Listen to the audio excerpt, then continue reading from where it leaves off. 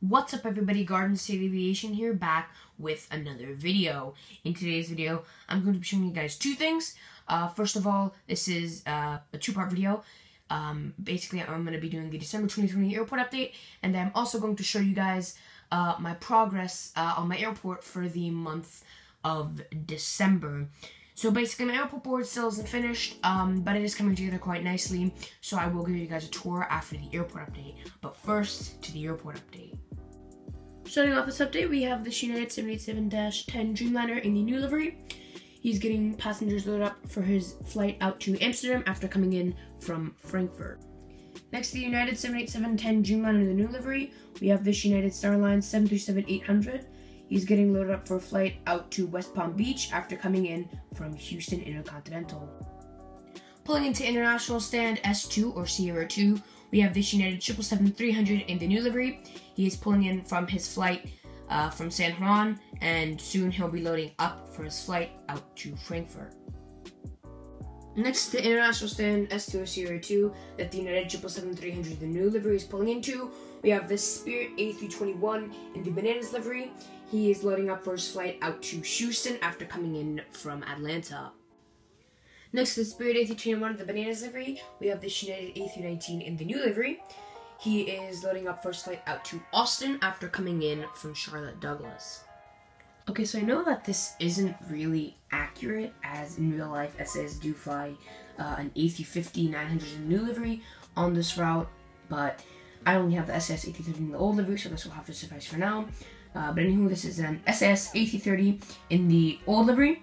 He is getting passengers loaded up for his return out to Copenhagen after coming in from, well, Copenhagen.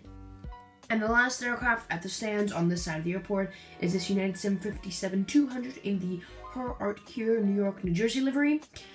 He's just getting passengers loaded up for his flight out to Chicago O'Hare after coming in from Denver. Moving on to the stands on the other side of the airport, we have two United Continental livery aircraft. Starting off with the regional one at Airport Stand S15 or Sierra 15, we have this United Express Embraer ERJ-175 in the Continental livery. He is preparing for his flight out to Charlotte after coming in from Durham. And next to him, there is a United 787-10 Dreamliner in the Continental livery. He is loading up for his flight out to London Heathrow after coming in from Amsterdam. And here you have two aircraft, but starting with the one on the left of your screen, you have the Spirit A321 in the Bananas livery. He is loading up for a flight out to Tampa after coming in from Myrtle Beach. And pushing out of Airport Stand S17 or Sierra 17, we have this United 737-800 in the Blue Evolution livery / new livery. He's pushing back for his flight out to Tampa after coming in from Fort Lauderdale. And here on the taxiways next to the cargo terminal, this would be a cargo terminal, hint hint, you have two aircraft. The aircraft on the bottom of your screen is Alaska 737-800 in the Honoring Those Who Serve livery. He's being pulled out of maintenance, and he'll be going to gate Sierra 17, as you can see where the United is pulling out of.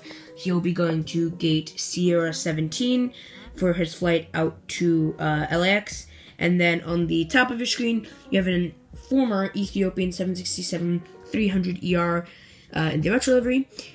The livery was just recently taken off him in Addis Ababa. He was flown via Lome here to Newark, and he'll be heading to the hangars, just like the Alaska, except not maintenance. He'll be heading to just a normal hangar to be converted into a cargo configuration, and for his new cargo jet livery to be put on him, as he was just purchased by Cargo Jet.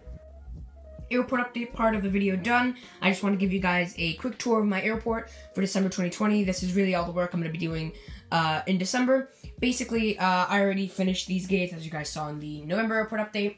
And so what I decided to do was really the same thing as here, and I just added, you know, this sort of thing where it's what you call it, wide body, narrow body, wide body, except it's wide body regional. And then here I am going to put a taxiway once all these regional and / mainline gates are done. So basically, I'm gonna try to create cobble together this mix, should I say, this mix of gates. Basically, on the top, you're gonna have there's regional gates, and then it's going to be mainline, regional, mainline, regional, mainline, regional. And this is how it's going to be over here too. And then I'm going to put a taxiway like right here. One going here, connecting to the main taxiway, and then another one, a semi-taxiway for the mainline gates.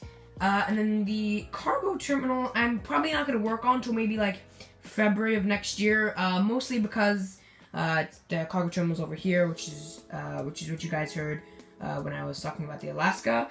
But basically, that really I'm not going to really work on until I have more cargo planes, because the decaling, as you guys saw, basically, the decaling, I'll make a video on that when I finish decaling the model. But I did get the decals. I horrendously messed up my first decaling of the Ethiopian, so I ordered 2 more cargo jet decals. So which is why I said it's becoming a cargo jet. So this is all I'm gonna make into a cargo jet, and this is really gonna be my only cargo aircraft for now, which is why I'm, just taking my time. This is not, my camera has a problem. Okay.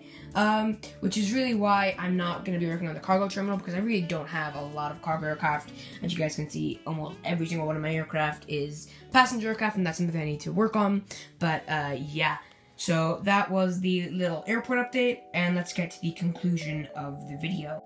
That being said, that does conclude this video. If you guys like the video, please like, subscribe, turn on the notification bell so you don't miss one of my videos. And comment down below what you think of my model airport, and what do you think I should improve in my updates. And if you want, sub to the channel, it's free. But yeah, once again, thank you for watching today's video, and I'll see you in the next video. As always, goodbye.